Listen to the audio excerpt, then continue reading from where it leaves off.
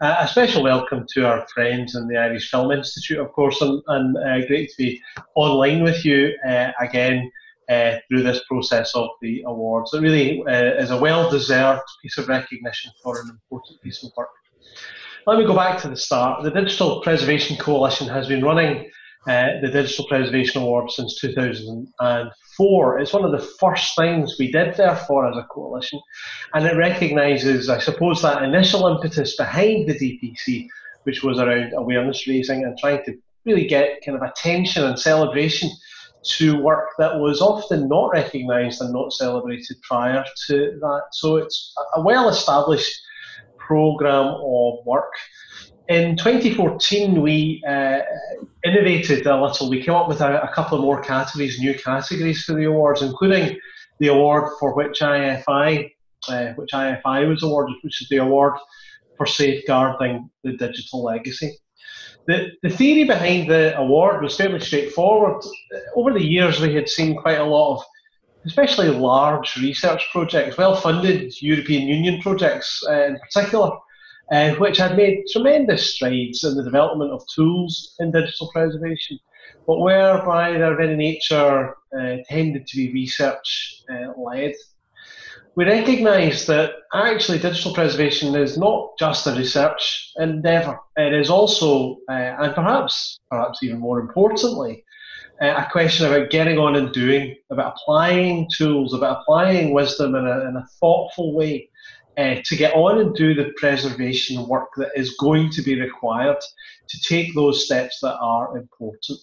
That was the thinking behind the introduction of the award for safeguarding the digital legacy, which was introduced in 2014. The first winners, you might recall, the University of Manchester, for a really great project, well-deserved recognition for the preservation of the Carcanet email archive. And then again in 2016, in a nice touch, the award was won by the Amsterdam Museum for their work in saving early web resources relating to the city of Amsterdam.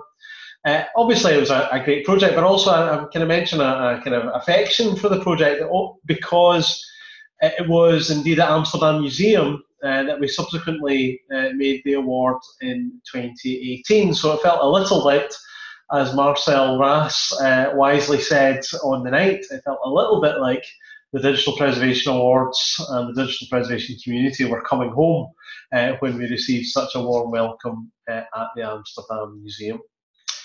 Anyway, enough about history. Let's talk now about the award in 2018. So let me give you the commendation for the award. The award for safeguarding the digital legacy celebrates the practical application of preservation tools to protect at-risk digital objects. It draws attention to concrete efforts to ensure important elements of our generation's digital memory remains available for future generations. It must illustrate a clear understanding of the risks that digital objects face and the reasons for ensuring that they are properly managed. It is above all an exemplar case study in why preservation matters, and it must be capable of being described in terms that are readily understood. That's the call we put out, looking for nominations against that heading early in 2018. And as is always the case, and you've heard me say before on these webinars, we were astonished and delighted as ever to receive as many nominations as we did. The award categories, every single one of them received an increased number of nominations. And so I say that by way of, I suppose, identifying the real challenge, the real, the competition that was associated with this was entirely real. As you may recall, the coalition it's not simply just a matter for the judges to decide. As part of the finalist process, as part of the shortlisting, we take some time to consult the digital preservation community about our finalists. And I should stop for a moment and acknowledge also the other finalists in this category, which were not just IFI, but also a very impressive local authority digital preservation consortium for local government agencies, in particular the south of England, led in the county of Dorset, and also the digital transfer project at the UK Parliamentary Archives, which has solved or addressed the tricky issue of making sure that records make their way out of an EDRMS into a preservation system, which is a well-known and kind of well-loved challenge for digital preservation. And finally, if that wasn't grand enough, the White House, more accurately the White House Historical Association, who have done some amazing work effectively with facial recognition technologies to open up and to catalogue the tremendous photographic archive associated with what they describe as life in the 20th century White House. Everyone that really matters in any historical sense is represented in one form or another in that archive. So that's the context, not simply of the competition, but also of the other finalists that were selected to go forward for the final round.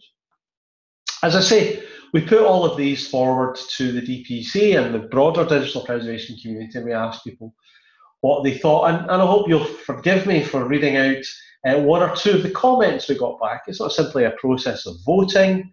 It's also a process of gathering kind of insights from the community about what matters to them. So I'll give you three. I won't list them all because there's quite a thick file and that would take too long. One comment: I love the boldness of the IFI in deciding to press ahead in adverse circumstances with their sights firmly set on the advancement of the tool set, no matter what obstacles lay before them. A second comment: digital preservation can only be achieved through sharing and community support. The development of tools for a common problem that are made available via open source is an exemplification of this. And finally, it's great to see open source tools coming out of a project like this. This is what the digital preservation community is all about. So to paraphrase that last comment, it would appear from these comments, that IFI in this process has really exemplified not just the technical merits, not simply the identification and getting on and doing preservation, but there's an attitude and a willingness and an energy behind their work, which is hugely to be commended. And that's the context, really, for the presentation of this award. I think that's all I wanted to say by way of introduction. I hope I've built you up all sufficiently for what's about to follow. And it's therefore my great pleasure to hand over to Cassandra, to Kieran, to Raylene, to talk to us slightly more about this project. Hi. Hiya. How's everybody? I'm Raylene. Cassandra. And Kieran is in the corner hiding away. We just thought we'd say hi first before we begin. And may we also apologise for the beautiful decoration behind us. This is a working office and you may see people coming in and out, but hopefully it won't be too distracting. Okay, so we're going to break this down into four bits. I'm going to start off and give you a bit of the context, which I think is important. As William mentioned, there's almost an ethos behind everything we do in digital preservation. And I think the context of where this project and our approach to digital preservation is something that's important to get across. Then I'm going to hand over to Raylene, who is going to dig a little bit deeper into the Loopline project itself, some of the challenges that we came up against and how we approached those. Then you'll be hearing from Kieran, who's going to excitingly do a live demonstration of some of the tools that we created for the Loopline project. And then at the very end, I'm just going to sum up, I suppose, with a summary of the outcomes and what we're going to do next. And if people have questions, we'll be more than happy to answer them. And I just want to say thank you again to the DPC for giving us this opportunity. Hearing William talk about this category and the amazing projects that were in the category with us just makes me shocked all over again that we actually won. But it's a wonderful thing to have that validation from the community and to be part of that community. So without further ado, let's get started.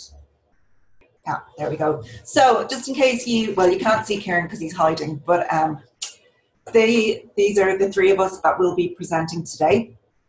I'm head of the IFI Irish Film Archive here at the Irish Film Institute. Raylene is our Digital Collections and Access Manager, and Kieran is our Data and Digital Systems Manager. So we all have our own role to play in this project. So in terms of a little bit of context, the Irish Film Archive is part of the Irish Film Institute. The Irish Film Institute is Ireland's national cultural institution for film, so the home of film in Ireland. Our overall mission is to exhibit, educate and preserve, and we do the preservation bit through the Irish Film Archive, which is our national collection of moving image heritage. We are custodian of about 30,000 cans of film, 115,000 broadcast tapes, and we have taken in material from a wide range of donors over the last 30 or so years. So that includes production companies, ordinary people who would give us collections, but we also take in material from the Broadcasting Authority of Ireland, Screen Ireland and the Arts Council, who are the three big main funders of moving image in Ireland. Our collections are very broad and they span 1897 to the present day and are kept in climate controlled vaults here in the centre of Dublin and then also at an off-site facility as well. So the bit that we're concerned with today is the IFI's digital mandate. What we need to be able to do in terms of our collections is to accept material that is being created in a digital form by the broadcast and film industry, and then make sure that that is adequately preserved and made accessible into the future. So that's one workflow, one problem we have to deal with.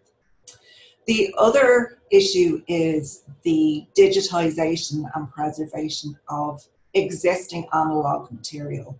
So taking our film and tape collections in a high resolution, in a digital format, and having the processes around that to make sure that they don't deteriorate and that they will also be available. And the reason for having to do that in many cases is deterioration of the original formats or then obsolescence with equipment. In terms of other digital drivers, I mean, there are many, as you'll be aware of, but just in terms of moving image, it's much cheaper to create moving image on film rather than having to go through the very convoluted process of printing onto film. It's much cheaper to distribute. If you think about a feature film having 5 or 6 large cans of film that have to be posted around the world, it's much easier to send a tiny little hard drive. Lossless copying, so you can copy multiple times without losing any of the quality, whereas with film, each generation deteriorates or there's a loss of quality. And also, as you play film, each time it's played, there will be a little bit more damage created. So it gets worn out over time. So if you're at the end of a run of a 35mm print, you're going to see a lot more scratching and various different things that will detract from the quality, though people like that nowadays. But with digital, it'll remain the same throughout, hopefully. The other great thing about digital is that it opens up a whole range of access activities, and we'll talk a little bit about one of those later on. But for us, in terms of our collections, they were only really available at site-specific screenings that we did, or the odd time we would put together DVDs of material that we would publish from the collections. But it's much more restricted than through digital formats. Now we have the IFI player, which allows us to make large amounts of material from our collections available and to put a context on them as well. So that's been another great thing. But the main reason, even though they all sound like great reasons, to go digital was that we simply had absolutely no choice. In Ireland, like many countries, there was a concerted government-funded push towards moving the film exhibition industry to digital. So a scheme was set up which people were allowed to apply for grants to assist them with installing the digital projectors and so on. So for us as an organisation that takes in films that are created by the various different government organisations in the country, they suddenly went digital overnight, which meant that we had to as well. It was a big challenge for us, and one that took us a while to get to grips with. And the main reason for this was the speed of change. So if you think about film and film exhibition, the technology really hadn't changed very much, apart from colour, sound and so on, but the actual mechanism of producing film, viewing film, storing film had really not changed hugely in about a century. So all of a sudden we had this massive change with digital technology, and digital technology, as you all know, changes constantly. It's something that we have to constantly keep up to date with and review. It was a whole new set of technical and financial challenges for us as archivists who had worked in an analogue world and required a complex set of IT solutions, something that we were very nervous about because we didn't really come from that background. When we started to look at this, there was a lack of consensus about standards or formats for digital preservation. I think that's becoming a little bit more agreed. There's more consensus around it, but it was something that we had to do a lot of research into. The other problem that we found was that there was a lack of understanding at stakeholder, funder and policy maker level. So, and we still get it to this day. That's why we're such big advocates for digital preservation and waving the flag. A lot of people think, oh, it's digital, sure, that means it'll cost you nothing to preserve, it'll be really easy and you never have to look at it again. I'm sure you've all heard that story a million times. So it's something that we had to try and raise awareness of the real challenges that are there with digital preservation in terms of ongoing investment, ongoing upskilling, ongoing funding. And that leads into the last one, so budget, the initial cost and then the ongoing costs. We often saw where potential funders would think that they would just have, you would have one outlay once and then your problem's fixed in terms of digital preservation, and they don't realise that things have to change and that we have to update our equipment and our file formats and our procedures and so on a regular basis. So, how did we address this problem? Well, we decided as good archivists to do it in a very methodical way, and we set up 2 internal research groups to look at digital preservation and how we would go about it. We researched the activities of colleagues globally and examined the various recommendations of expert and professional bodies. We looked at international examples of best practice relating to a variety of different areas. And then we worked with our technical partners to formulate a scalable, cost-effective and practical digital preservation strategy. So in the process of doing this research, we were able to identify what the main requirements for us in any solution that we decided to go for would be. And flexibility is the first one. So we really needed to have systems that were designed on a modular basis so that each component could function individually as well as part of a larger network to give us that flexibility. Scalability, we needed to be able to scale up and down depending on the type of project that we were working on. Sometimes we work on large digital preservation projects, sometimes we're working on much smaller things. And also, we aren't always sure when we're going to get funding. So if we do a grant application and we are suddenly able to scale up, we don't want to have to start from scratch. We want to be able to add bits on as we need. And then sustainability. It was really important for us to look at that aspect because, as we've all seen with many projects in the past, you may be in a position where you get a large amount of funding that allows you to start off a project, but then the funding isn't there over a period of time, so it isn't sustainable. So we had to look at our own organisational resources, we had to look at new partner agreements with the Arts Council, the Broadcasting Authority of Ireland and Screen Ireland, and look at how, if we began this digital journey, to use that hackneyed word, that we would be able to continue on it and it wouldn't hit a brick wall at some point. So the way that we did addressed it after doing all of this research was we created a digital strategy document, so a digital preservation and access strategy document, which we still use to this day. It's coming to the end of its life, but it's been a very useful tool for us. We approached the government and industry for financial support to allow us to put in our initial infrastructure and then to develop the various different tools that we needed to do. We contacted the broader community, so not just archivists, but technologists, preservationists in general around the world, and developed some really good and beneficial international relationships. That helped us to start implementing open source solutions and introduce a range of microservices. We also, at that time, were able to introduce in-house scanning and restoration. And all of that led to our ability to make our collections available via the IFI player, which has been a wonderful way also to promote our digital preservation work, because we now have a window onto the collections and a window onto our work.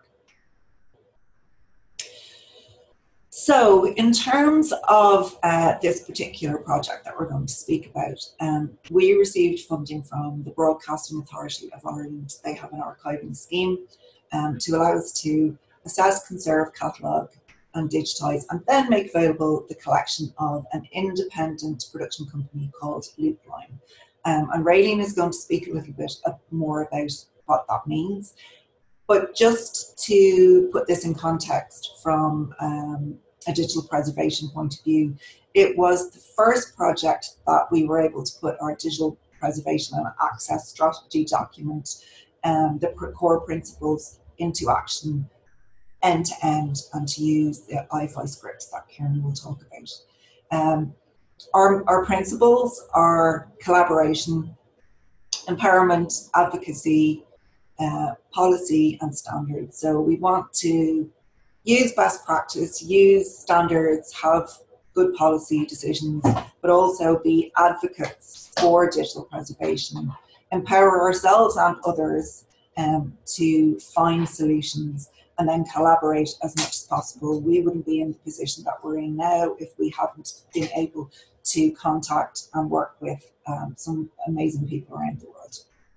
So Raylene is going to tell you a little bit more about Loopline, and then she'll hand over to Kieran.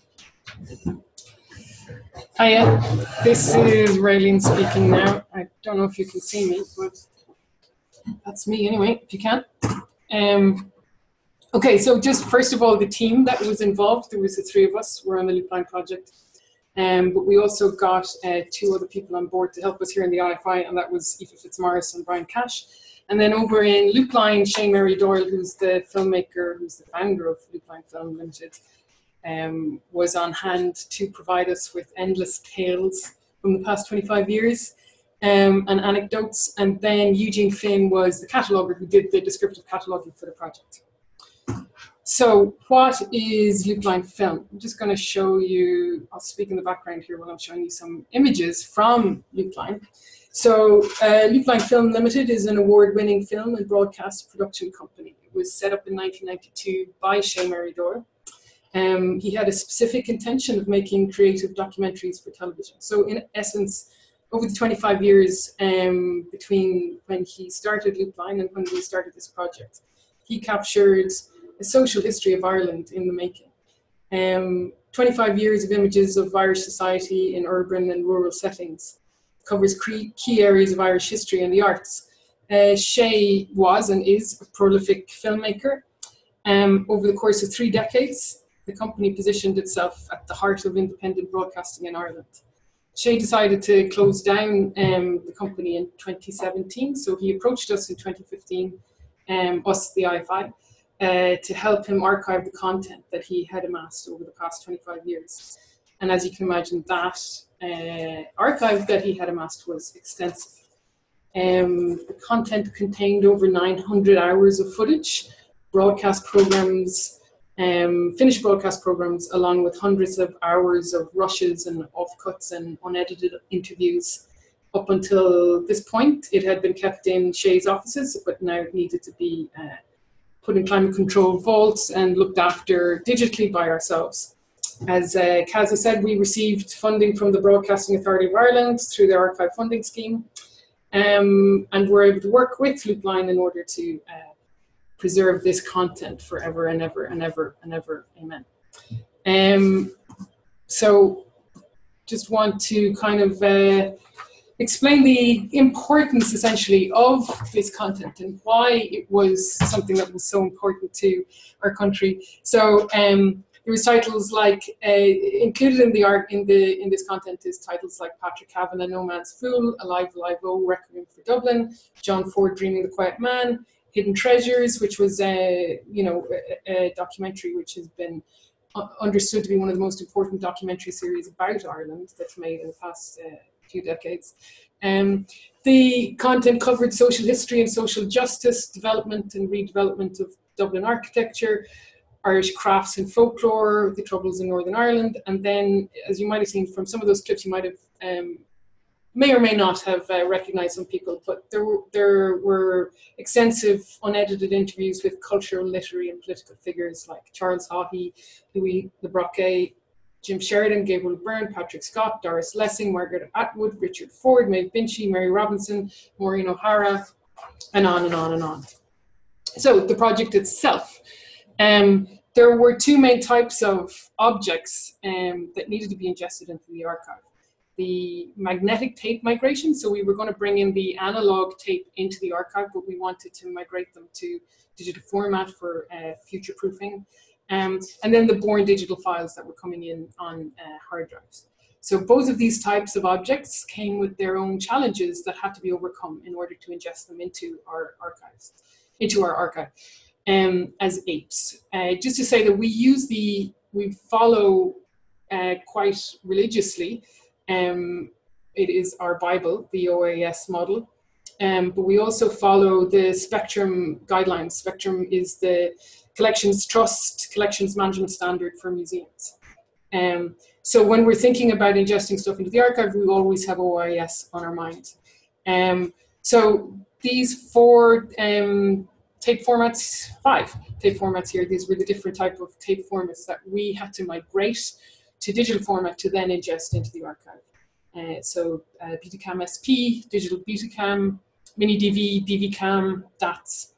One of the challenges we had with the tapes was that Eugene Finn was cataloging, but we didn't want him to catalog directly from the tapes because playback, stop and rewind, etc. The tapes could be damaged before we got to migrate them. And we wanted to migrate them as soon as possible. And then that meant that we had to create access proxies almost immediately in order to give them to Eugene so that he could catalog them. So we needed to migrate quickly and we needed to be able to create access proxy copies quickly. We decided to do in-house tape migration. This was quite a large-scale digitization project, and the first kind of big digitization project we took on with tape. We had done some film digitization before. But we decided to undertake this in-house because it afforded us the ability to monitor, control the ingest at close quarters. We also saw it as an investment in upskilling our staff and ourselves. We are our staff. And we took the time to test out and research the best practice procedures for tape capture. So on the back of this, we drew up detailed guidelines for migration of each of the individual tape formats on each of the individual decks and the different capture tools that we had.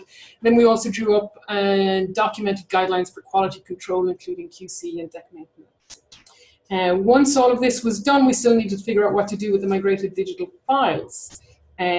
This was going to be a huge number of digital files compared to coming in at the same time that were going to be acquired at the same time, much larger than we were used to. Okay, but then the more challenging part of this were the actual hard drives.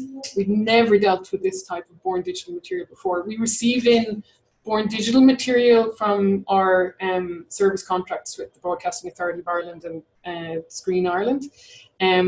And we knew how to deal with these born digital files that we come in, but the hard drives were kind of like opening up a new box of surprise at Christmas. We didn't know what was going to be there. What was there was XD-CAMs, P2s, and converted QuickTimes. These hard drives were Shay's hard drives from camera rushes direct from the camera, edited projects that he'd been working on.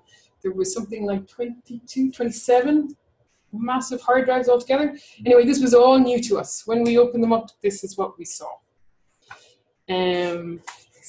Literally an example of two different hard drives here. I don't know if you can see you probably can't see my cursor, but those OE numbers on the left, they are, each of them are hard drives. And then you can see across how there's different projects or partial projects within each hard drive. Then maybe within that partial project, there might be, you know, a shooting location like Kong, Dublin or Waterford, and then a camera card. And within that camera card, and a card, you might have one, maybe two cards for a day's shooting. You just have a very complex set of files. So we opened this up and we were literally like, oh my God, what are we going to do with this? But you can see how complex it was. Each of those individual folders there, the Kong folders there, they are holding individual clips, the kind of press and pause and stop that Shay and his team would have been working on during the day. So when we opened this up, we didn't know what to make of this. We didn't even really know what would constitute an object or a representation for us, what we were going to package up into an archival information package. So just to say as well, we use the premise terminology has helped us enormously. For those of you who don't know what premise is, it's a data dictionary for preservation metadata. And we use terms like representation or object really helps us to be able to understand each other, basically. But anyway, it also fits in really well with OIS spectrum. So OIS spectrum and premise are our triangle of the Holy Trinity, shall we say. So looking at these images, at first was kind of like a whole alien language to us trying to figure it out. But we did our research and we investigated, we discussed these at length. Eventually we figured out what was a representation to us. We figured out what we needed to do in order to be able to archive this material, but then we needed to figure out how we were going to do it, and that was the challenge. So just to show you as well, here what we did in order to be able to make sense of these hard drives, we took these text, trees into, put them in a text document so that we could make sense of it. So here's just an example of a text document showing all of the different, showing all of the different files that would be within one hard drive. We estimated there were 390,000 files altogether between all the hard drives that we had to go through and make sense of. So this was sort of like these tree text documents were so that we could audit and make sense and figure out exactly what was where, which we eventually did. Okay, so how did we deal with this? The context that we were already in late 2015, Kieran had already launched the IFI scripts on GitHub, heavily influenced by and inspired by Dave Rice in CUNY, City University of New York. And we were already using this microservice architecture to execute everyday preservation activities. So this was fitting very much in with our DPAS, or digital preservation and access strategy. We had kind of discovered that the use of open source software had empowered us to be able to, it opened so many new doors for us to be able to make bespoke software, not being linked to expensive proprietary software, avoiding vendor lock, and just being able to absolutely control our own preservation features. So already at this point, Kieran had written scripts for fixity and copying, movement and transcoding. And when we were looking at how we were going to get through these challenges that we were facing, we realized that the only way, on this particular project, the only way we get through it is through automation and through writing our own scripts and writing our own software. So Loopline was going to be the first end-to-end project where we were going to take this approach completely, take that approach that was outlined in our DPAS, Digital Preservation Access Strategy.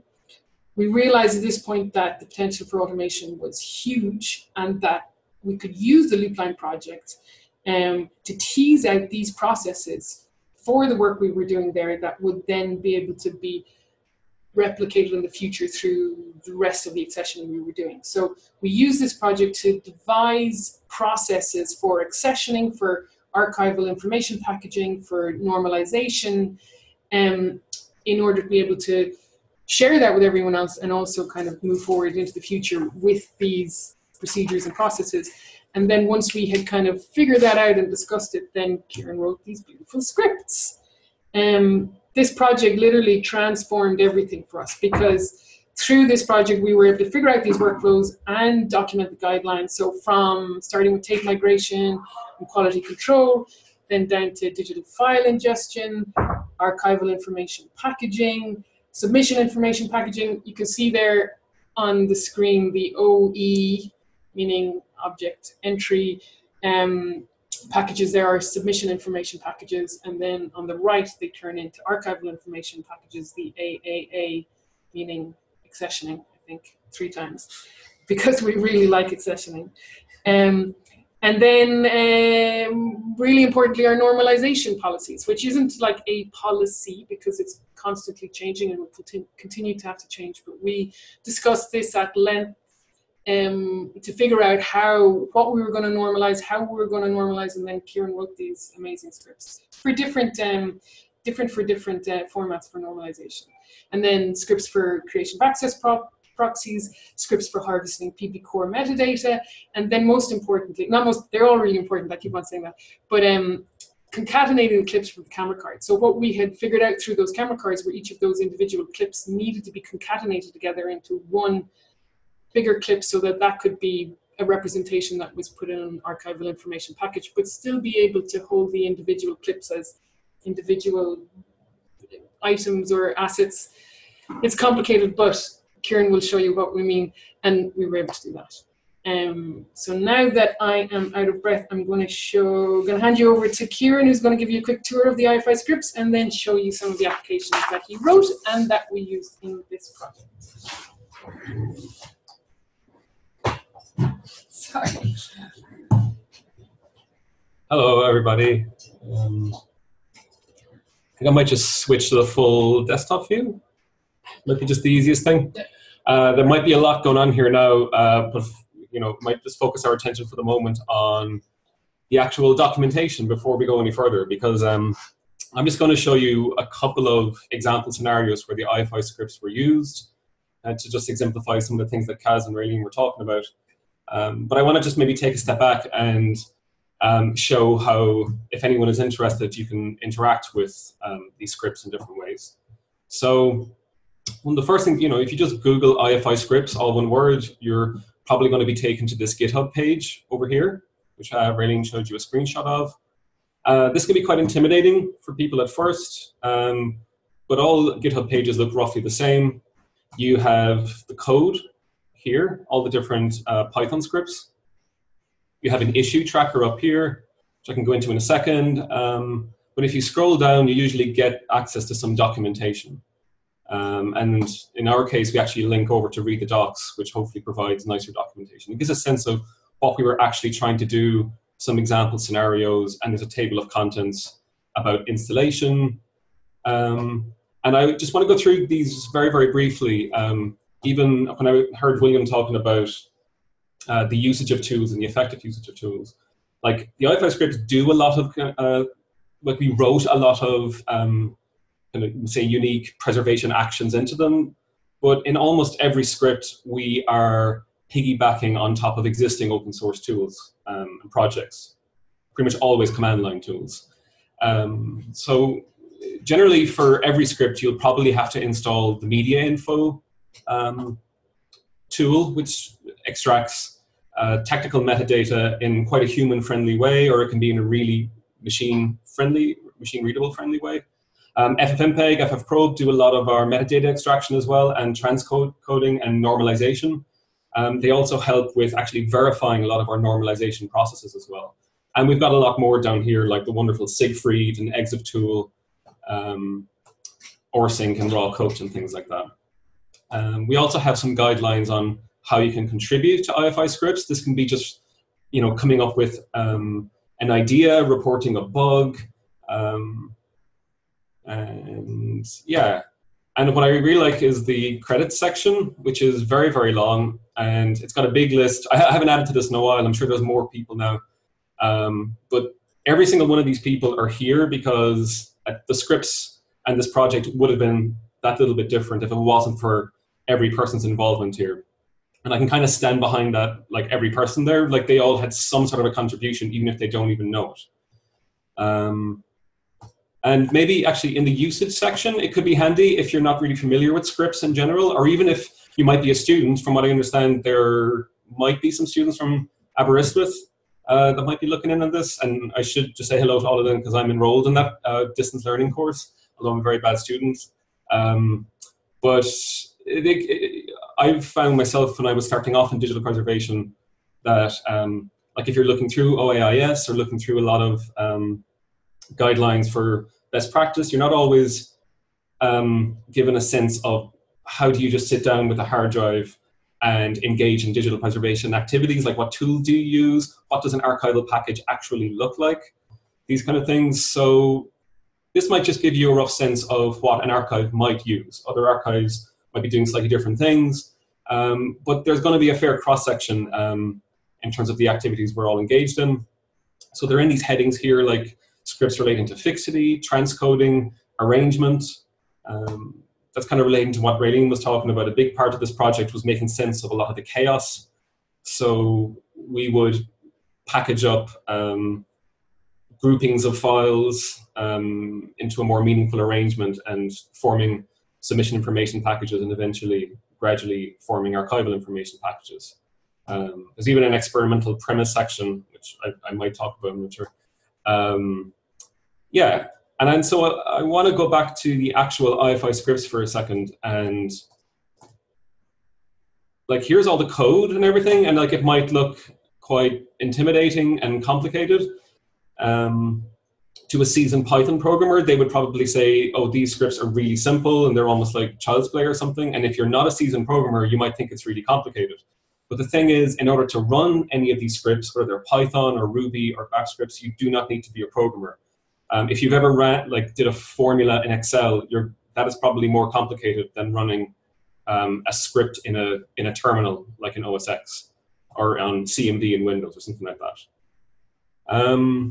So everybody who engages with digital collections in the Irish Film Institute, whether they can, most of them can't code, but everyone can use the command line and they can run these scripts. And just two other things I want to show you here. One is, well, I was hoping there was a contributions section, which doesn't seem to be present in Safari. For some reason, maybe it's because Safari is out of date, but it had the list of everyone who's actually contributed, which is a bunch of IFI staff, but also people like Rito Cromer and Ashley Bluer from Artifactual. and even Michael Campus-Quinn from UC Berkeley. And one of the common ways that people engage with these scripts are by logging issues. It's like an issue tracker, and you can see that there's 168 that have been closed and 53 that are currently open, which is a very high number. For example, here, this is something that was raised by somebody called Boogiehead in the United Kingdom, who's Joanna White in the Mace archive. So she's running these scripts, testing them out, taking certain ones, changing them to her needs because it's open source. She can do whatever she wants. And then we also have things like pull requests, which is when one of us tries to develop a new piece of code, but we're not entirely comfortable with going live with it. We want to get feedback from our fellow colleagues, or perhaps even external archivists as well. And this is a good example here where we're trying to work with a fairly complex issue of where we have one single object, but there are multiple intellectual works within the object, and just kind of dealing with that. So we're making our way through that, and it's all a very open discussion. You can see that like myself and Raylene here are talking through it and trying to come out the other side. And then you have somebody like Michael Campus-Quinn from Berkeley who just gives a Godspeed remark because I think maybe he appreciates that this is a complex question. And so, yeah, so there, I'm highlighting these because I feel like anyone who contributes an issue or comments in any way, that's as much of a meaningful contribution to this project as writing a piece of code. Okay, so I'm over here in the pretty simple bash terminal in OS X, and I'm just going to show maybe just a handful of little scripts that we might have used on the project. So I have some test files here, which, you know, they don't really have much meaningful content or anything like that, but this is an example here. We can pretend that this was if we took an analog videotape and we migrated it to an uncompressed video file. That's generally the process that we did here. We would digitize uncompressed, but we chose the FFV1 video codec within the Matroska MKV container for our preservation file format. And so we weren't really satisfied with just running a straight normalization process where we convert it from one file format to another. Thanks to the work of Dave Rice, we were aware of methods of actually verifying the authenticity of these processes using lossless verification and things like that. And so what we were able to do with the scripts was, yes, we would transcode, but the script would also verify the losslessness, verify the integrity of the whole process. It would extract a bunch of metadata, create submission information packages, and it would kind of do it all at once. And no matter how simple or how complex the package, everything was looking roughly the same. It became a lot easier for us to manage everything. So in this scenario, we actually use a thing called make FFV1 on the project. But for today, I'm going to use a more advanced version of that, which is normalize.py. A lot of our scripts have got a help file built into them. So you just need to run the script name, like in this case, normalize.py with -h, and you get some help, and it gives you some arguments. But we can, you know, be pretty simple here and just say we want to normalize. We say -i is our input, this video file. So I just drag. I'm not sure if the cursor is working here, but all I had to do there, instead of me typing it out manually, you can just drag and drop your file name into the terminal and it'll autocomplete. When I was first learning how to use the terminal, this was a huge stumbling block. I didn't actually know that you could do that. So I was typing everything out and it was very frustrating. Okay, and we want to just declare what our output is. So you just say -o, and I have a folder I've created here called staging. And so I also want to just put in the sif argument. So instead of just having this big dump of files and logs, we wanted to package it up quite nicely into the IFI's submission information package. So, hey, it's asking who I am, and it's going to ask for an identifier. Let's just call it 1, 2, 3, 4, 5. These are all like really easily editable. If anyone was interested in, you know, you could just really just do a control or a find and replace. So okay, it's going to do a whole bunch of things. Because the file is so small, everything happens super quick. So ffmpeg ran. This is going to be quite difficult to make sense of, but we were given like a success judgment, which is kind of okay enough for the moment. And so let's take a look in the staging area of what it produced. So it produced something approaching submission information package. It's actually quite close to becoming an archival package. We run it We run another process, an accessioning process after this, which just adds 1 or 2 extra things like a SHA-512 manifest, some digital forensics XML, and it finalizes the archival package and generates some extra metadata and things. But this is pretty close to what we have. So we have our checksum manifest. We have our package here with a UUID as the identifier. And it's taken our uncompressed video file and normalized it to our preservation file format. There's some supplemental metadata where we have technical metadata and some digital forensics, like file system metadata about the file that we actually normalized. And we got some very, very granular logs as well, in saying things like when something started, like we've using some premise terminology like agent names, event details, and then maybe like what tools were used, media info, the exact version for the metadata extraction. And then we had a lossless verification process here. FFmpeg was the agent, and the event outcome was lossless. So that would be like a success. It would now be able to go on to the next phase. But the script keeps going, and it runs the SIP creator tool, which is what actually packaged it up into that file structure that you saw. Okay, so that's like one example. Let's say if we wanted to make an access copy of that, we could just run a thing called BITSI. BITSI is it stands for burnt in time code, which is just adding a watermark to the image. We do that for making our access copies, so we can kind of share them, and that if they get intercepted by some malicious person that... we know where they came from. Yeah, we know where they came from, and they're quite heavily stamped. So I can just say bitsy.py, drag and drop that. If I just press enter, it would make a sidecar, but I'm just going to say -O. I want to put it somewhere else. Let's put it into a proxies folder. And there it's made this proxy file. It's quite small, but you can see there's our watermark, and here's some time code. And so that's roughly, like we were able to automate that. Like if we were to migrate 10 or 20 tapes in a day, we had like a batch script that would just run all of those processes and run backups, as well as making the access copies that would then be put onto Dropbox for people, for like the catalogers to look at. I'm kind of conscious of us running out of time. There were other scripts like where we're going to process the camera cards and stuff. Maybe I might just show. We started late. Yeah, we started late, so maybe I'm going to run the actual SIP creator tool. So when we were, we kind of did our, we figured out how we wanted to arrange some of the born digital camera cards that came from hard drives. A lot of times it would be a scenario like this. Like if I go back to my just my test folder here. So this is really actually just some dummy test data, but this is very similar to what it might look like.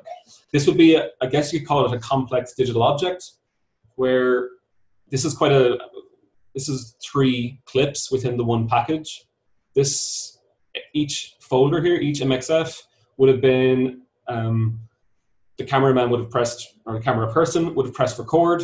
When they finished pressing record, then it would have, and wanted to record a new video clip, we would have had a brand new folder, and so on and so forth. And because these cameras had dual cards in them, sometimes you would actually see, you could have 3, maybe 2 of these packages. They might look like they're actually distinct, but they're really running into each other, and there's a seamless link between the 2 of them.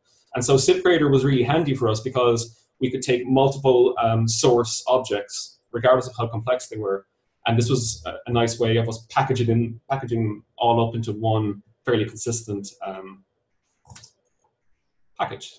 So in this case, we're going to be fairly generous and just say it was just 1 card.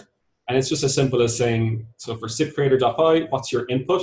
I could take more stuff here, grab in more files, but in this case, it's very simple. And we just say, what is our output? And let's say it's the staging area again. We were using different external rates and stuff for this. Again, asking who I am.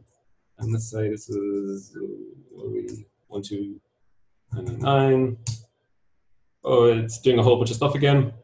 Generally, what it's doing is just it's generating fixing information, extracting metadata, logging every single thing that it's doing for later analysis. Like we have some other scripts as well that take those text files and it turns them into valid premise XML.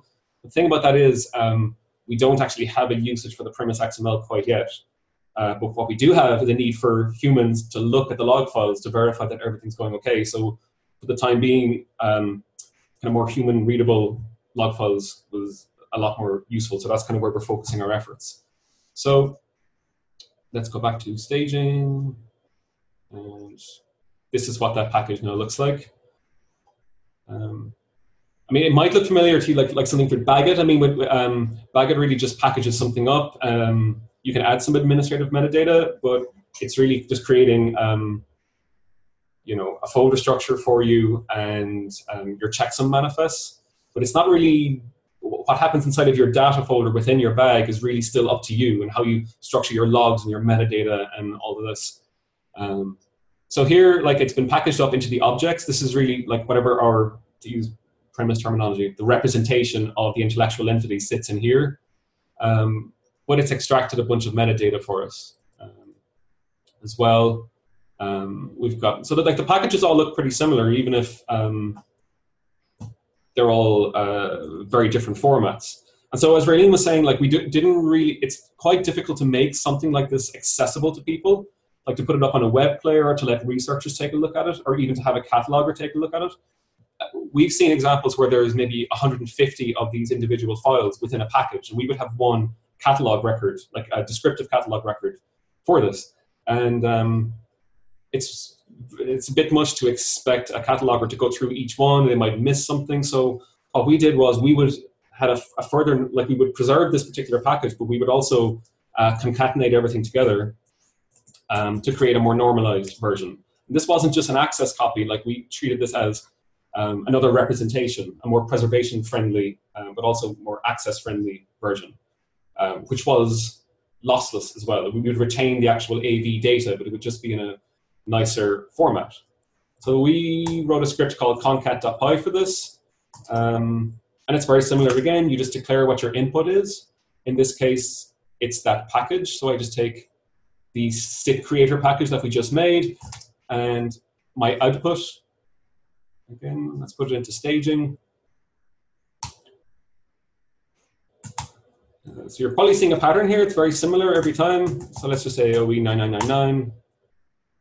Okay, it kind of processed everything too fast, but let's take a look at the package that it's made though in here. Again, looks very similar, but now we have a single NKV object. So every video object that was in that complex package is now wrapped up into a single file that flows seamlessly. And we were able to insert Matroska chapters, kind of like DVD chapters, that referenced the file name that each clip came from. So we were able to trace things back and things like that. We have some metadata about the file, but it's a lot simpler. And all of the different processes that happened, the validation, the concatenation, we have quite detailed log files for each one, should we need to question them. And so here's the log file that we have for the actual concat process. And let's just search, was it lossless? Yes, according to this, the event outcome was a pass. So this concatenation was valid. We can prove that every frame, every piece of data that was in our source object is now in our concatenated object. And so if we were, like we now have 3 packages in here, all of different kinds in the staging area. Let me just make a fake scenario of, let's just imagine this is like some big LTO tape library. We had a process called masscopy.py that we had run at the end of the day. If everything passed our quality control processes, this was really just something that would do some mass backups for us, but it would also perform a fixity check as well at the same time. Okay, again, everything ran so quick there, it's difficult to know what's going on, but what this is telling us is that there were 3 successes. What we generally find is that about maybe 1 in a million file transfers, we tend to see a checksum mismatch. A million might sound like a very large number, but when you deal with image sequences, like one feature film might have 150,000 files. So we reach that mark pretty quick. So maybe as the files are making their way through the network cables, 1 bit flips or something. And so what's actually happened here is that for every one of those packages, it's made a backup inside of preservation storage, and it has created a brand new checksum manifest at the destination, and then it's done a comparison between the source manifest and the destination manifest. And for each one, it gives you a little status here. Your files have reached your destination and the checksums match. If there's any discrepancy whatsoever, it will flag a warning, and then you'll get your general summary here at the very bottom. So there were many other scripts that we use, but this is just like some example scenarios. But I want to show one very last one. As part of that accessional process. Sorry, I think we're going to have to call it a day today because we've gone over the hour and there's just so much to show, I know. And you've been doing a great job of demonstrating it all. It's all been fascinating. We've got lots of comments in the box as well saying how cool it is and lots of other things. But I think we're going to have to wrap it up and maybe have another hour's session another day. Yeah. The very last thing there was the extraction of the technical metadata, because of course metadata is so important. But trust me, there is more metadata stuff, but we just didn't have a chance to show it. So I'm going to shimmy out of the way now and go back to Kaz. Thank you so much. As you can see, it's quite a long, lengthy process and lots to talk about. So yeah. We are right up against it. For sure. I mean, we do have, just given the time and all, we should, we give it an hour, so we should let people start to drift off. But listen, can you put contact details up on the screen for us? That would be maybe a good way for people who do have questions, might be able to follow up either offline. And as Sarah says, maybe we should get together and do a quick, kind of follow up. We can have a metadata special. Yeah, we could do a metadata special if you're inclined. If you can see that there's how you get to IFI scripts, we can send around the our slides as well. That would be great. And then if you could share the email, that would be awesome. Yep. Yep. So this recording of this episode and the whole series, in fact, the other episodes are made available on the various event pages, and this one will be as well. So by the end of the week, fingers crossed, and we can share your slides as well, and any other kind of relevant and referenced materials. So that's, definitely can do that. Great stuff. Brilliant. Well, listen, thank you very much. What's that you've got in front of you there, Kieran? Oh, that's a right blocker. I just saw it there and I thought that might be appropriate to show. You're bringing props in now. Brilliant. Listen, thank you all three of you very much. Thank you also for the work that's gone in behind this, because it's easy to do. Well, it's not easy to do a demo, but it's actually years of work that's come together in this hour. So we're really, really appreciative. We encourage, as far as possible, people to follow up with you, to link to you, to understand your work, and not only that, but to contribute back, because you have been so generous as to share that it only seems appropriate that others are now able to contribute back to you. So it's as I said at the start, it represents to me, to my mind, the great or the best ethics of the digital preservation community, with super collections, great effort to put them together, and also openness and friendliness and accessibility with the tools that you have developed. So a very well-deserved presentation of an award. And as I say, maybe I'll leave it to Sarah to organise, but maybe we can get a special done with about metadata. What you do after you've run the script? It's the $1 million question.